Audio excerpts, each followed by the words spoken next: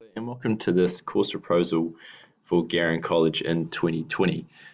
So the area that I'm looking to propose is something called connected learning. And so this is a year-long program with it looking to spiral up from level 1 through level 2 and level 3 in 2021 and 2022. The course content of this connected learning area focuses on 4 key areas noted by the Ministry of Education and 10 trends of the future. The first being well-being, the second cultural narratives, 3 our physical environment, and 4 self-directed learning to future-proof our students once they leave our educational settings, and also for them to be lifelong learners. So here's the course structure for level 1, and they're broken up into 2 topics. So the first area is developing independent learning skills and lifelong learning through conducting a social inquiry that the students select themselves. Second to this is investigating a social action that a particular organisation and a group is completing within society. So that's connecting with our local community.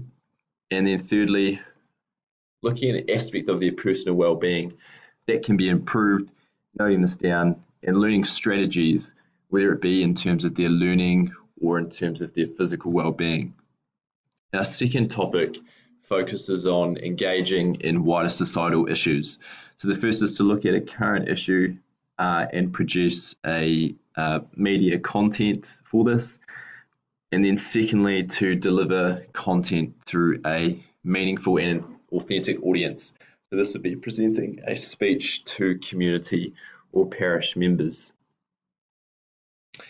Really obvious question you might be asking is, why are we adding in another curriculum area or expertise? And this particular area is something that I think that Garin College needs to shift to if we're to keep up with change within the educational system. So one of the key skills that students will learn through this is adaptive expertise. So this looks at how students adapt to difficult situations, and particularly where they're able to take ownership and control of their learning. And I've been hearing recently from staff that this is a real area that they're looking to develop within our student body as learners. And I think that this program could be a first step in that direction.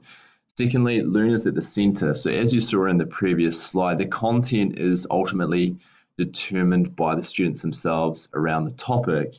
And within this, the teacher's role is to create an environment, and it can be through a rubric, where they're able to see clearly what the success is and how they do that. Now, there's no one way to reach success, and this is where students use the ability and skills they have in order to demonstrate their learning.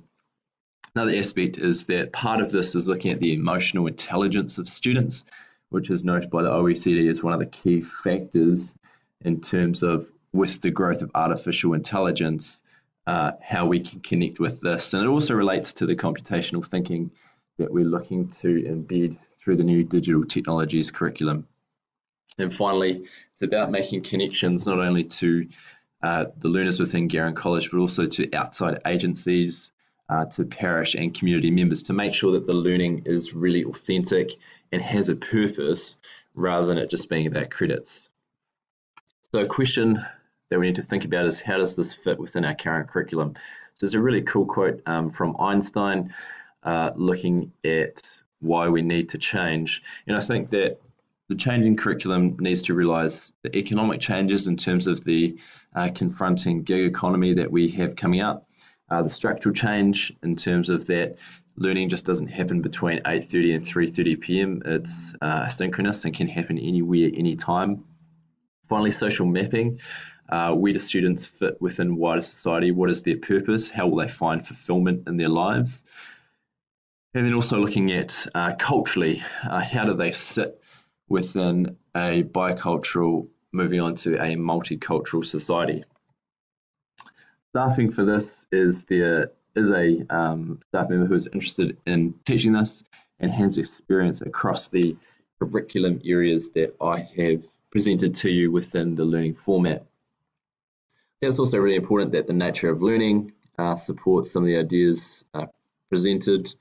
The future of learning talks about how we can support our students best, and then also a leading Tom van der Ark talks about how AI and humanity can actually work together. However, the way in terms of how we learn needs to deeply change, and he's analysed some key skills that he thinks is important.